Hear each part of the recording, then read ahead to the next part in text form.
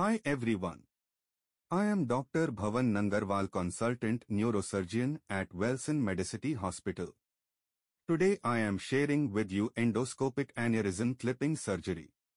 Patient was 40 years old male, presented with sudden onset severe headache with vomiting.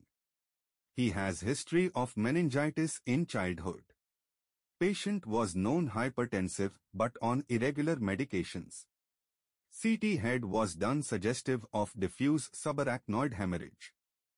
CT angiogram was done, which showed a saccular aneurysm arising from anterior communicating artery. Right pterional craniotomy was done and endoscopic assisted clipping of aneurysm done. Ventricle was tapped at the start of surgery because of moderate hydrocephalus and brain bug. Neither Leela retractor nor head fixation frame was used during surgery. Minimal use of dynamic retractor during surgery done.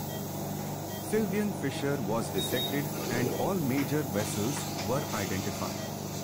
In video you can see delineation of right a 1 and right a 1 and left a 1 and a 2. Aneurysm was posteriorly directed. Without use of temporary clip, a 7 mm curved clip was applied and aneurysm was secured. At the end, lamina terminalis opened to deal with post-op hydrocephalus.